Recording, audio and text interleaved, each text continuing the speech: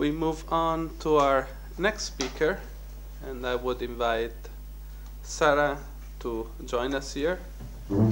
Sara Corbino is working with the SEED Association, which is based in Switzerland.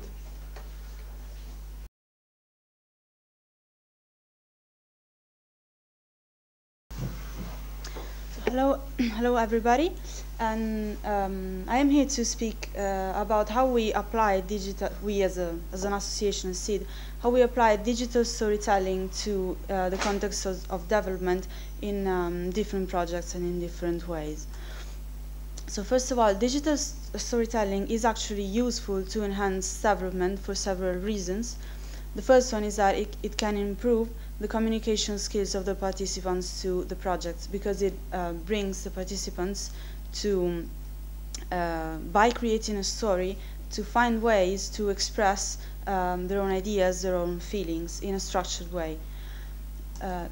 And also it enhances the learning development of participants, because on one way, again, they have to learn the characteristics of stories and storytelling. They have to learn how to write a story, how to illustrate it, and also to use the digital media, digital technologies available to produce a digital story. And finally, for these reasons, it can be applied to several disadvantaged and difficult contexts, because for example, in difficult situations, the people can talk about their own experiences, talk about their own stories and feelings without being forced to describe them directly, which could be very difficult. With storytelling, instead, they can find a way to express themselves in a less traumatic way for them. And it can also be very cheap and easy to apply. So it can be, we applied it several times also in developing countries, for example. This is an example of a workshop we did in Mexico, in a little town called Campeche, by an educational center. These are the educators illustrating the stories together with the students of the center. So the idea behind the project is that storytelling produced with digital media can enhance the children, but also older students and participants' communicative skills and also relational skills, because they, well, on one hand, they learn to express themselves, as I told you before, and they also have to work in groups. And so being brought to working groups with the support of educators and trainers, they also develop relational skills. So working with stories is very useful, because it's an experience that brings participants to express their values and ideas. They make them communicate, they make them learn, as I told you before, and they make them work with imagination, which is very important, because it's a way for them to start reflecting on their own values, on what is important to them, on the kind of realities they would like, they would desire, and to communicate it to other people as well. By telling the stories they work on, participants understand the characteristics and features of narrative, and how to shape stories in a structured way, how to write them with proper characteristics, and they also learn to use the media, like the computer, the cameras, the programs, softwares needed to edit videos and images, and they learn to use these media to produce a digital story. And the use of technology is important, because it's highly motivating, especially for children. If they can use technologies, they have fun, and so they get engaged in the activities. And in some cases, technologies can also enhance expressive capacity of the participants. They can make them able to express themselves in a way that would not be possible without technologies, especially if for example, with children who have some kind of physical or psychological disability. Technologies can support them in expressing themselves. And also, since a digital story can be produced totally with open source application and user-friendly, easy-to-use applications. It is not necessarily to have expensive equipment or softwares or programs that can only be understood by professionals. These kind of technologies are available for everybody and are easy to use for everybody. And this is in detail the design of the project we usually apply. The first activity we perform is a training addressing teachers to make them able to then work with the students, with the participants, together with the trainers. In order to be able to do that, teachers can themselves be aware of the characteristics of storytelling and of narratives, and they can also be able to use the technologies needed for this project. The second activity is co-design, which is very important because this project idea is can be customized and adapted to different kind of contexts according to the participants' abilities and capacities, and also according to the resources available in terms of budget, in terms of technologies available. And so co-design means finding an agreement with the teachers about the most appropriate activities to be performed with participants. The third activity is listening to stories, and during this activity both the children, the participants, and the teachers, the educators, listen to stories in order to get to grasp the characteristics of a structured story, and in order to be able then to create and write one. Because then the fourth activity is writing a story, structured story, and also finding the way to illustrate them, to produce digital images, and also audio files, so they have to record their own voices telling the stories, and also finding, for example, songs for a soundtrack if they want. And then they have to edit the video, so they have to combine the images they have and the audio files they have in order to get a complete digital story. And the fifth activity is valorization. By valorization we mean usually organizing an event with both the trainers, educators, participants to the project, and also other people. The idea is to get an audience as large as possible to enjoy all together the stories produced. This is very important because, especially for the participants, because when they see that they actually produce something good, something beautiful that can be enjoyed also by other people, the self-esteem grows, basically. And this is an example, a moment of the teachers' training. This is when we applied the project to a primary school in northern Italy. And then the last part of this project is evaluation. We usually divide evaluation into 3 stages. In the first one, we evaluate the teachers' learning and the children's learning in terms of expressive capacity, social abilities, and also technological skills.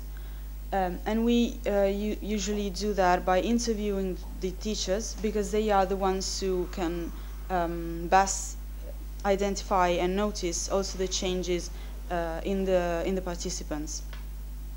And we also have the cooperation of an expert, usually a psychologist, who observes the situation from the outside and then collects qualitative data. The second part of the evaluation regards the project design, and it aims at finding better ways to developing the process, and eventually to make it even more adaptable and customizable. And then the last part concerns assessing the changes and improvements that such projects bring to the organization by which we apply the project. And this is again an example of the children illustrate the stories together with the teachers. And finally, the such projects have bring to several outcomes. The first one is the stories themselves that usually are put on digital support, in order to make it possible for participants, teachers, and whoever wants to have them, to be able to keep the stories and watch them together whenever they want. Secondly, there are the skills gained by the teachers and also by the participants to the project. Skills in terms of technological ability. For the teachers, they also gain the ability to design an individual learning path tailored for each of their participants, and also to be able to integrate those learning paths towards a common goal. And for everybody, there is an increased capacity to work in a team, both for participants and for educators. And then there is the engagement of children and also students, mainly because of the fact that they can work with technologies and they can produce really tangible and enjoyable objects. And finally, there are the improved expressive skills of the participants. Here is an example of another way in which they can illustrate stories. Sometimes they draw, sometimes they use Lego bricks and characters, sometimes they make pictures. It can be really creative and adaptable to the situation. And before I was talking about organizational change, and by organizational change we mean a stronger peer relationships are established among the educators and teachers, because they are really brought to work together, and richer professional interactions also with organizations outside the ones that by which the project is applied, because in several cases, after we implemented these projects, the organizations themselves wanted to look for other organizations, other partners to implement other educational projects of this kind. And so there is also a more positive attitude towards change, which cannot always be taken for granted. And again, these are the children and educators in Mexico working together to illustrate a story. And these are all the cases in which Seed Association applied digital storytelling for development. We did it with the Istituto Sant'Angelo, which is a special school in Switzerland where children with disabilities study. We did that with Scuola Piccolo Principe, which is a primary school in Switzerland, but we made the children from the primary school cooperate with the children from OTAF, which is an organization where people with heavy disability live. So we brought those children from this organization to the school, and we make them working together with the children to enhance integration. And we applied it to the Pinocchio project, which was about using digital storytelling to promote intercultural dialogue. And so we made, for the experimentation, we made immigrants come to primary schools, one in Switzerland, one in northern Italy, to tell traditional stories from their countries, and we made the students work on those stories, modifying them in a creative way and producing them in a digital format. And then we applied it into educational centers in Mexico and in Croatia. And if you want further information about digital storytelling for development by Seed Association, you can visit this blog. We regularly publish posts on our blog, and also about what we do about storytelling. And if you have any questions or remarks, you can definitely write me an email whenever you want. And I would like to very, very briefly show you an example of a story produced, if it works, produced by the children in Switzerland. I have here an example of a story produced by 6-year-old children.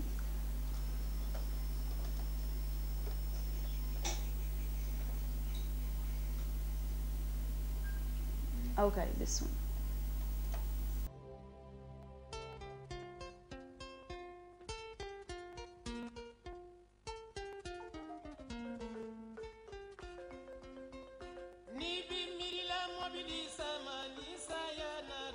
giorno una formica rossa che abitava in Burundi decise di andare in cerca di cibo per i suoi piccoli, ma uscita dal formicaio, nascosto sulla riva di un fiume, ai piedi di un grosso baobab, vide che tutto era stato allagato dalle piogge torrenziali dei giorni precedenti. Mentre zampillava faticosamente sul terreno fangoso, cercò di arrampicarsi su un grosso ramo, ma cadde nel fiume. Kim si mise a nuotare affannosamente e stava per annegare quando vide passare un grosso uccello. Disperata gridò: aiuto, aiuto, salvami, ti prego, se mi aiuti un giorno ti ricambierò il favore o ti renderò felice. L'uccello le rispose: ma come puoi pensare di aiutarmi tu che sei così piccola e non sai neppure volare? E si allontanò infastidito.